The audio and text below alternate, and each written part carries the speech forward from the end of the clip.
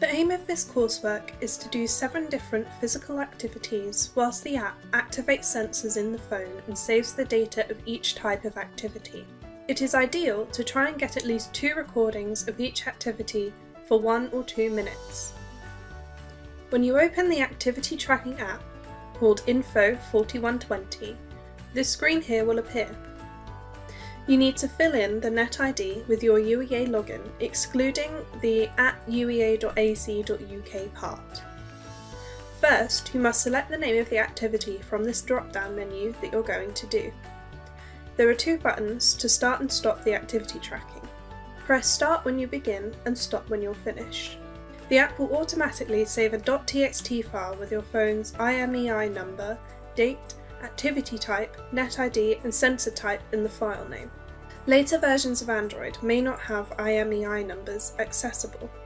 If no number appears in the app screen, please contact one of the teaching staff.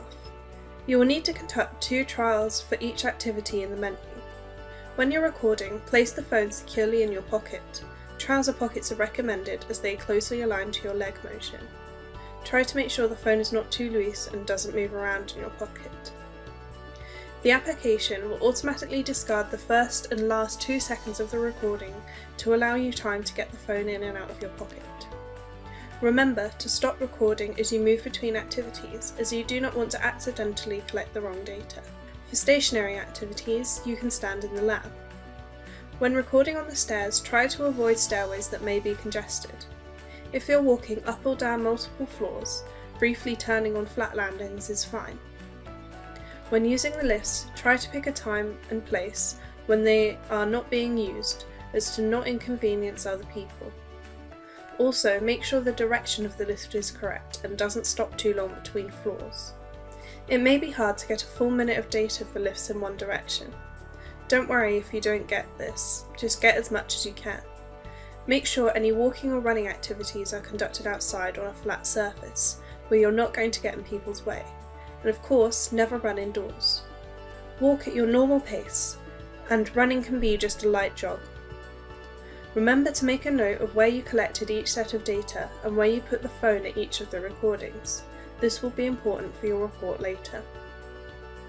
Once you have finished collecting data for a certain trial, it's important to check the data has been saved. You do not want to come back to the lab and have to go out again if there is an error in saving. You will find save files in My Files, Device Storage, ubicomp-info 4120. Check the right files are there with the right file names.